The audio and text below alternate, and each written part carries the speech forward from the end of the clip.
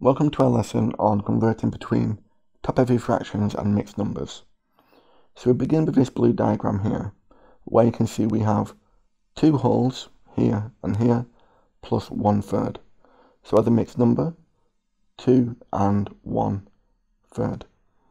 But we can also count the thirds.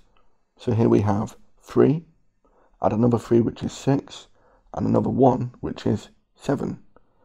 So as a top-heavy fraction, we have 7/3. In the next diagram, you can see we have 1, 2, 3 wholes, plus 1 more half. So as a mixed number, it is 3 and 1/2. As a top-heavy fraction, we can count the number of halves. So we have 2, add another 2 which is 4, 6, and again 7. So 3 and 1/2 is 7/2. Do you want to try and write this diagram as a mixed number and top-heavy fraction? You can pause the video and resume it when you're ready. So here we have 1, 2, and 3/4. So 2 and 3/4. As a top-heavy fraction, you can see we have 4, add another 4 which is 8, add 3 more which is 11. So 11/4. Okay, let's move on to the next question. So we're going to write 13/6 as a mixed number, and we'll do this by drawing a diagram. So we'll begin by drawing one whole, and we'll split this up into 6, which is here. And here we have 6, 6. So we need another one. So now we have 12, 6.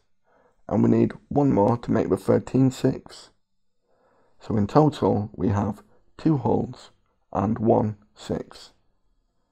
So we're going to draw these 3 wholes, which is 1, 2, and 3. We'll split them up into fifths. So now we have a total of 5/5, 10/5, add another 5, which is 15/5. And we need 2 more fifths, which is here. So in total, we have 17/5. Do you want to try and write 5/3 as a mixed number? You can pause the video and resume it when you're ready. So for 5/3, we have one whole, which is 3/3, plus 2 more. So in total, we have 1 and 2/3. Okay, thank you for watching, and I hope you found that useful. Thanks again, and take care.